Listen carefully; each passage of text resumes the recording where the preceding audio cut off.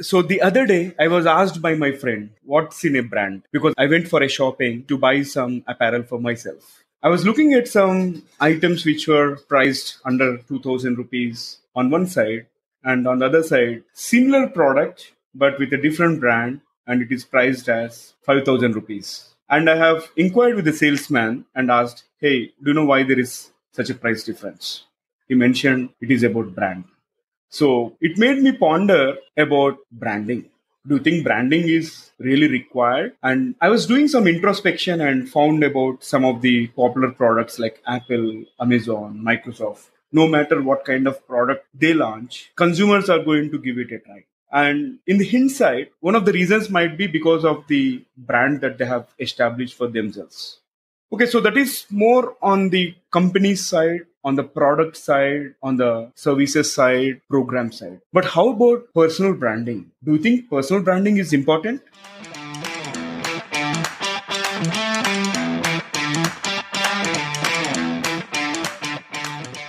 Hello.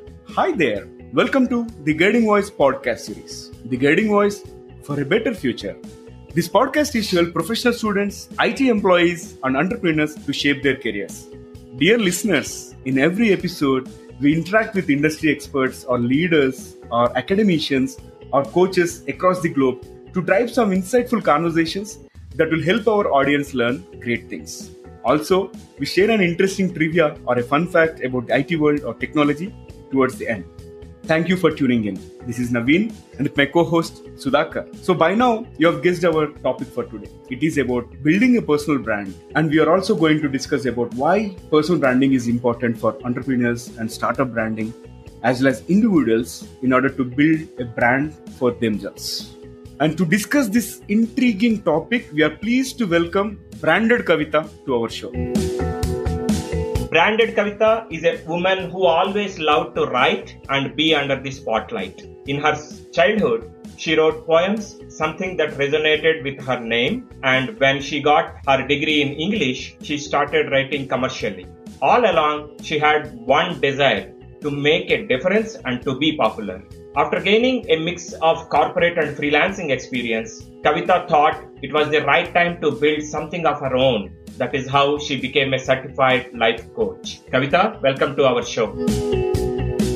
Hi Sudhakar, thanks a lot. Thanks a lot Naveen too for inviting me over to the show. Excellent. So Kavita, can we talk a bit about your career journey and why you started helping people build on their personal brand? Yeah, sure. So what happened is I started my career with corporate, and after that when I quit the job, I wanted to do something of my own. So while I was scrolling Instagram, I came across an ad from Mel Robbins, and I thought I really wanted to be a coach, a life coach, and I really wanted to be a motivational speaker. So thereafter, I took a course and I became a certified life coach, and I was like, now my days have changed and I would be doing a business of my own with something which I really wanted to do from starting. Okay, but what exactly happened when I started running webinars? I failed miserably.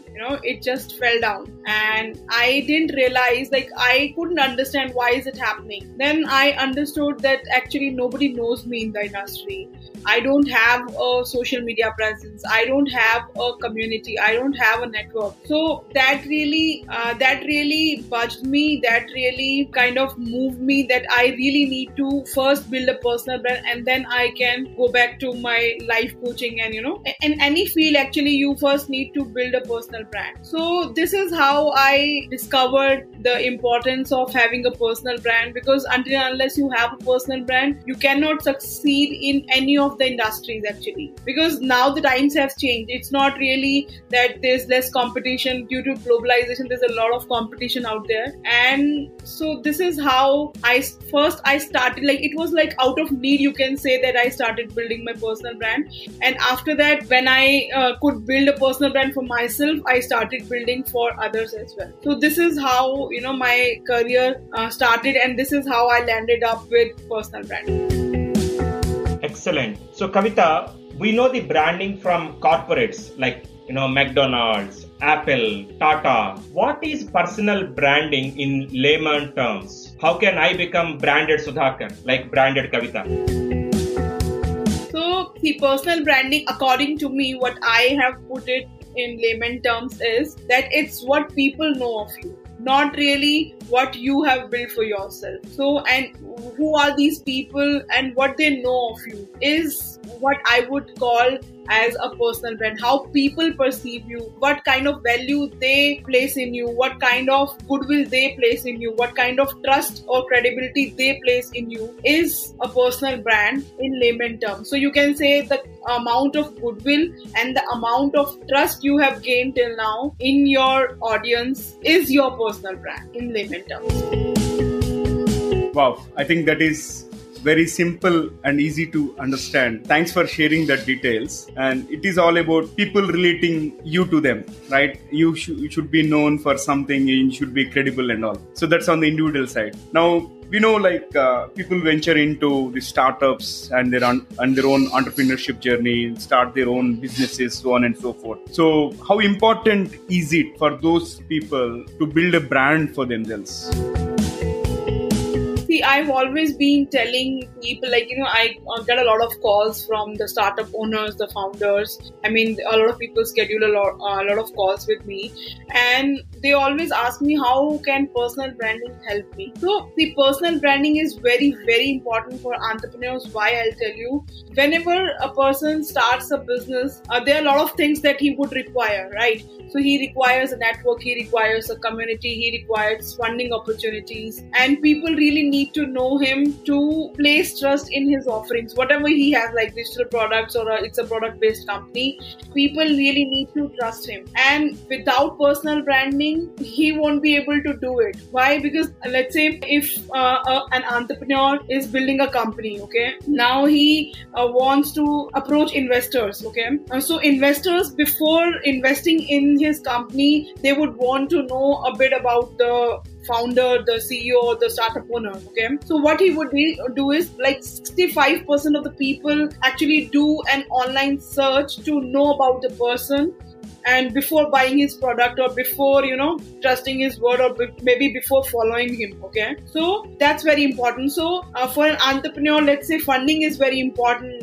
networking is very important. So personal branding gives you that chance to network, to build a community, and it makes you synonymous with the industry. Let's say we all know about Fevicol. Fevicol is a product. It's not really a thing. It's a product. And every adhesive object you see, they call it as a Fevicol or a Fevistick. So now Fevicol has become synonymous with the adhesive niche, anything that you need to paste is called Fevicol. So obviously you need to be synonymous with the industry, and for being synonymous with the industry or being an influencer or being a established person in the industry, you need to have a personal brand. And personal branding then gives you an edge because everybody starts trusting you. Let's say if you are following somebody, let's say if you're following me, and if I am not posting content or maybe I'm not consistent on social media, how would you trust me? You won't. But if I am consistently coming up in your feed, you would want to know who is Branded Kavita. I would really want to know about her.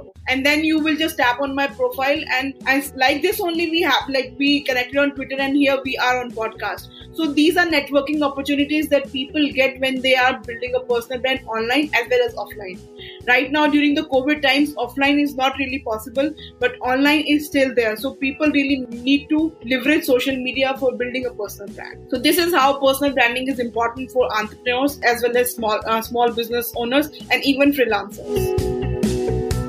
That's amazing and often overlooked. People think it's only about your known circles and all, but in case if you want to get connected with the investors and all, definitely they're going to search for our LinkedIn profiles, Twitter, or any other social media profile. And in fact, as Kavita has mentioned, we connected through Twitter because I happened to read through one of her intriguing posts, and immediately we established that connection and we started conversation here, right? Branded Kavita, one other thing which I would like to resonate with you about Fevicol and adhesive being synonymous.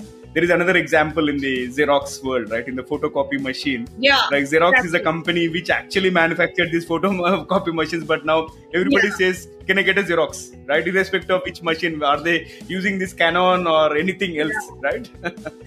So I was reading some post because I also wrote a post on Xerox on LinkedIn to emphasize the need of personal branding.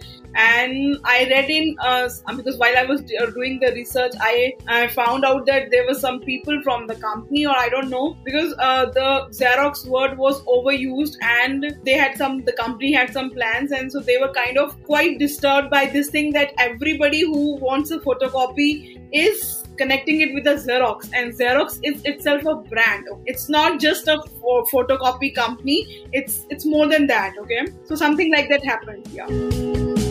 Exactly. Like Xerox are the pioneers in technology, but that is the least known fact. Yeah. Because they have become synonymous with the photocopy machines. Right. Interesting. So, Branded Kavita, we have been talking a lot about personal branding, right? The importance and all. Now, can we talk a little bit about some of the mistakes that people do with regard to establishing their personal branding?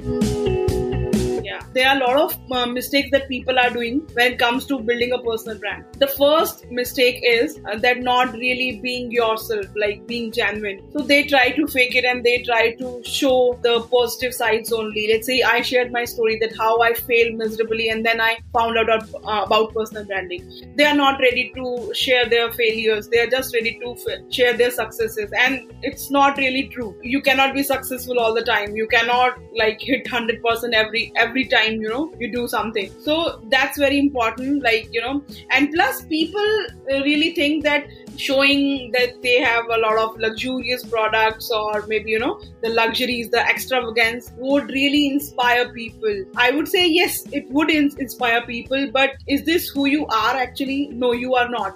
So you cannot really fake it. So the number one mistake that people are doing while building a personal brand, they are not really being themselves. That's very important. And then the second mistake that I've found out and I've realized over calls with people is that they always ask me that, let's say if we start posting from today and if we start building a personal brand from today, how fast we would get the results? Will we start getting the results in a month, in a 2 or maybe in 3 months? See, personal branding is not built overnight. I've been following people who have been building personal brand from the last 5 years, more than 5 years, okay? And still they are not selling anything. They are just building their personal brand. They are just putting out a lot of content. I'm talking about online things. Then they are into a lot of collaborations, but not really selling their products. So people really need to understand that it's not really an overnight thing. For being successful, for being a strong personal brand, you really need to put in a lot of work, and it's not really an overnight success. So that is the second mistake. I believe that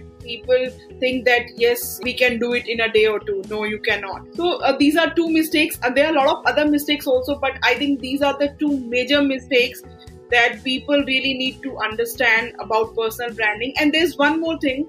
Let's say if I am building my personal brand, I have a team working with me. I understand while beginning you really need to do all the things. You have to wear multiple hats. But for building a personal brand, you would need people, because you cannot have all the roles and responsibility. Let's say you are a content creator, you are creating content also, you are designing also, you are writing captions also, you are shooting also. So everything, because then that kills the spirit of building a personal brand. So you really need to have a team in place for building a successful personal brand. I'm not saying that in the beginning that you can have it all, but gradually, if you are getting results from your personal brand, you need to reinvest and you need to have a team in place, because that really helps you do it on a large scale actually. So these are the three mistakes I think personal branding, people who are into thinking of building a personal brand, they really need to break these myths that personal branding is this or that. No, they really have to put in a lot of work. Yeah.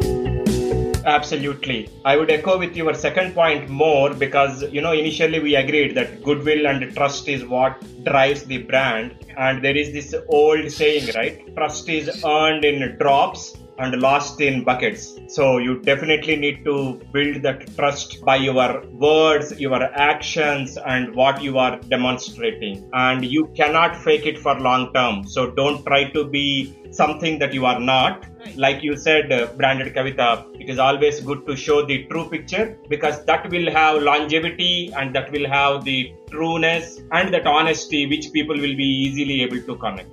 Right. So Kavita, who is your role model with respect to personal branding?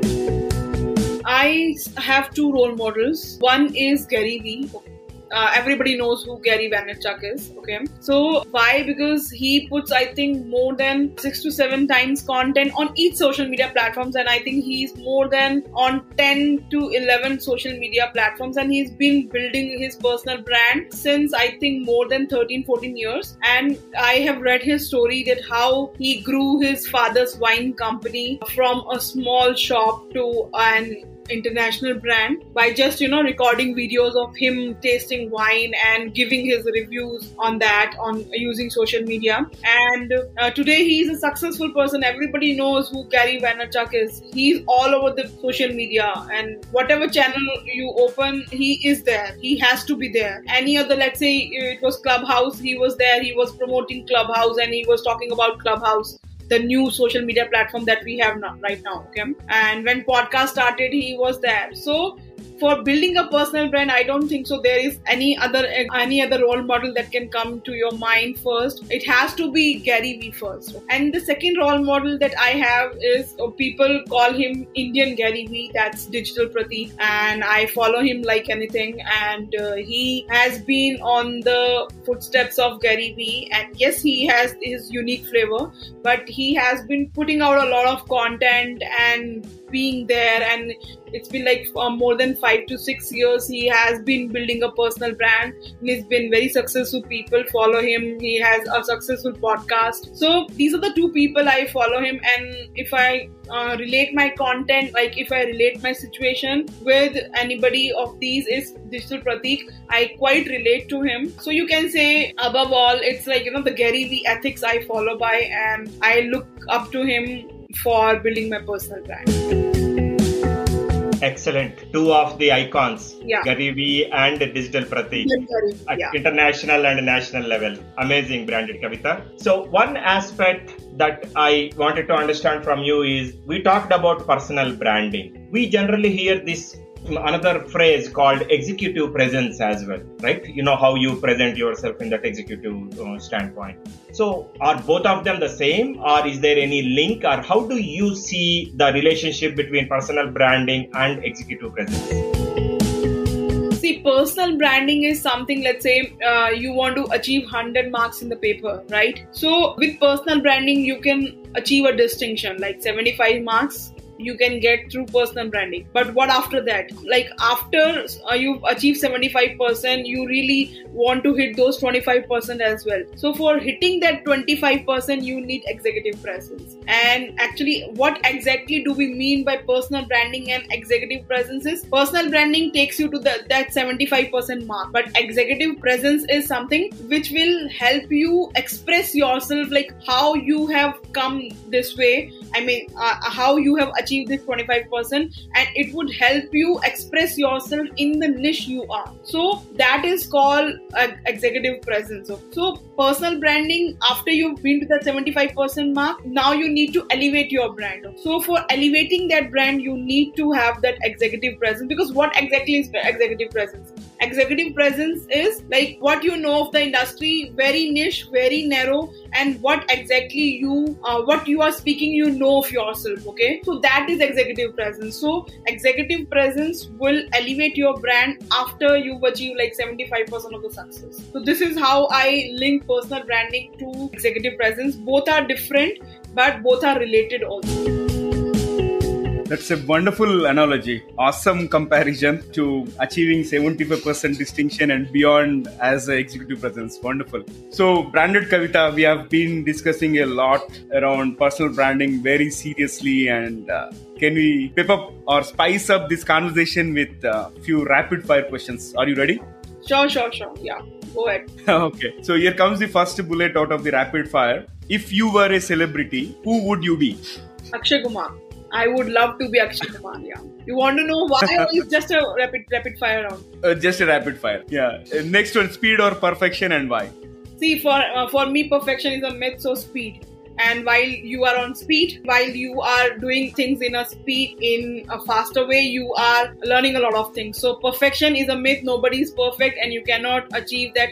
I mean, perfection is a destination, I would say. And speed is the journey. So speed for me. Great. What is the weirdest thing that you have Googled so far? How to commit suicide, actually. I Googled it first time because I really wanted to know, Man. is there a presence on, Google to know, how to commit suicide? Are these stupid people, they provide them ways how to commit suicide? I was really curious. So I wanted to, kind of Google. So I just Googled how to commit suicide. And there were like multiple ways to commit suicide. Naveen, after this podcast, we are going to be very popular. Very, very curious. I've also searched for how to create a bomb or something like that. I was like, I really want to know, is there a way to have Google really listed how to create a bomb? Why are they providing this crucial information to public? There shouldn't be anything actually, Yeah. That was very candid. Here comes the next one. Branded Kavita, you can have a dinner party with any 4 people in the world. Who would be on your invite list other than your family members? Okay, so first would be Akshay Kumar. Second would be Gary V. And third would be Anthony Robbins. And fourth would be Elon Musk. Awesome, spot on. Okay, here comes the last one for the rapid fire. Invisibility or super strength? Super strength, because I don't think so you can do anything with invisibility. But with super strength, you can make 48 hours out of 24 hours. And that's the most important thing to succeed, because you get tired. I don't like getting tired, So super strength. Wonderful. Thank you so much for being very sportive in this rapid fire. I thoroughly enjoyed this rapid fire round. Over to you, Sudhakar. Thank you, Branded Kavita. That was an amazing rapid fire, I should say. Thank you. You should have kept more questions. Absolutely. We did not realize that this would be so rapid. Otherwise, we could have added a couple of more. No problem. For the next episode, you can put more. Absolutely. We will. One final question for this session, Kavita. What is your one piece of advice for those aspiring to make big in their lives? See, I have this biggest regret that I started building my personal brand 1.5 or 2 years ago. Okay, and this I realized when I couldn't sell my courses. I failed as a digital coach. I failed as a life coach. So I think people who are just starting out, or maybe let's say in 12th standard, or maybe whatever they are passionate about, they should start building a personal brand. They should start putting themselves out. So that's very important. So my biggest piece of advice is, please do not ignore your personal brand, because that is the most important thing. People won't know what exactly you do, and there's a lot of competition because of globalization, because of liberalization. So how would you stand out? So you can only stand out by building a personal brand, by having that solid presence offline, online. Offline, it's not possible right now because of the COVID thing, and it's not really that successful, which online is. I can say that. So I would say this is the biggest piece of advice, and everybody, entrepreneurs, be it startup owners, be it freelancers, be it individuals, be it women who are looking to restart their career after their married life or after whatever happened in their life. So it's very important you invest some time in building a personal brand always. So that's my advice to the starters, to the beginners here. Excellent, Kavita. Thank you so much for joining us today. It was indeed a candid conversation about building your own personal brand, and why and how it is important for not only the entrepreneurs or startup owners, but also as individuals to each one of us. Yeah. And I really liked that point from you that, if someone is in their +2 or in the initial part of their engineering or B school, there is never early time. You always can start little early so that you are ahead of the game. And I thoroughly enjoyed that rapid fire conversation. Absolutely. It was spot on and so candid. Really appreciate you taking time for us and our audience this afternoon. Thank you so much. So thanks a lot, Sudhakar, and it was really nice, you invited me. I don't think so I've been invited to any of the podcast episodes till now. Maybe 1 or 2, but they didn't take it seriously. So I was like, okay, it's fine. So, and thanks a lot, Sudhakar, and it was really wonderful, and I loved the conversation. So thanks again, Kavita.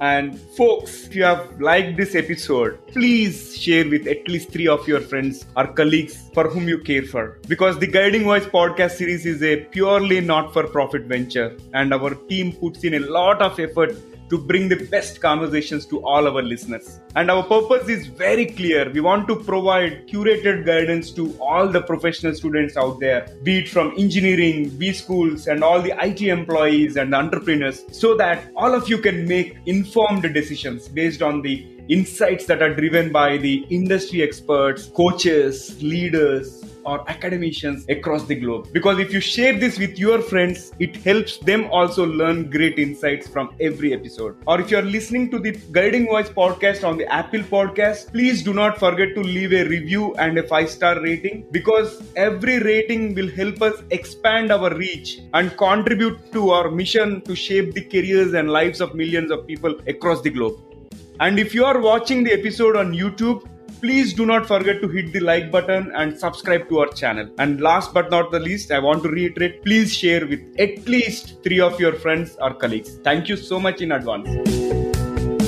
Alright, so it brings us to the trivia segment of today's episode. And today's trivia is about Amazon. So folks, do you know what was the first book sold on Amazon? I know you will start Googling now, but let me tell you the answer. It was a book on fluid concepts and creative analogies, computer models of the fundamental mechanisms of thought by Douglas Hofstadter. That is the book which sold first on Amazon. Interesting, isn't it? Thank you for listening. There is more in store, folks. Stay tuned.